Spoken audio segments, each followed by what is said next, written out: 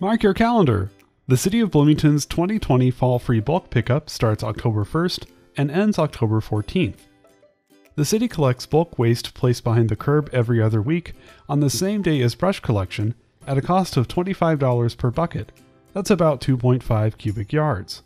However, during the 2020 Fall Free Bulk Pickup, program users are not charged an additional amount for bulk waste placed behind the curb as long as they follow bulk waste collection rules and regulations.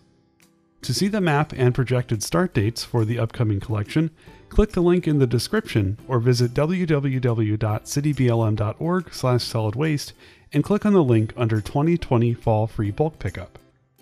From the solid waste page, users can view regular collection dates in two ways. Download the PDF map and calendar by clicking the link, or click on the Recycle Coach link. Recycle Coach is also available at the Apple App Store and Android Play Store.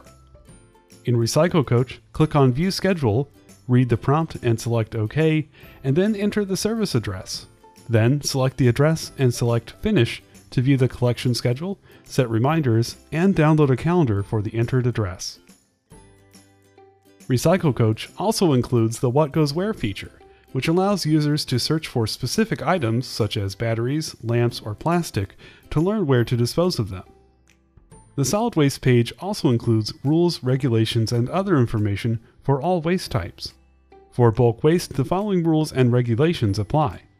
If possible, bulk waste items should be broken down and placed in a garbage collection cart for regular garbage pickup. Only bulk waste generated by the resident or homeowner will be collected by city crews. Commercial bulk waste is not acceptable.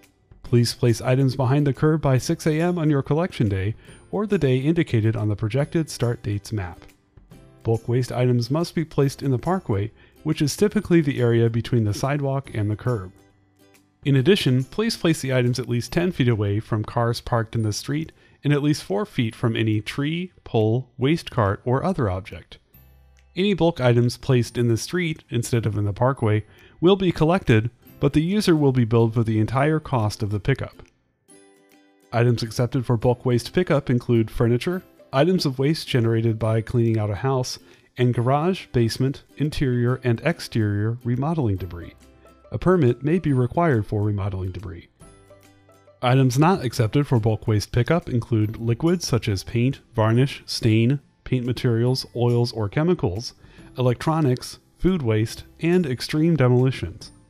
Sod, dirt, concrete, rock, shingles, and appliances can be collected curbside, but they are not included in the free bulk pickup. Electronics are not accepted curbside. For more information about how to dispose of these materials, visit www.cityblm.org/solid-waste or search for them in Recycle Coach. Bulk waste items may also be dropped off at the Citizen Convenience Center during regular business hours at no additional charge, so long as they follow the rules and regulations. As always, for any questions related to solid waste or any other program managed by Public Works, you can reach us by calling 309-434-2225 during regular business hours, by emailing publicworks@cityblm.org, or by visiting www.cityblm.org/publicworks.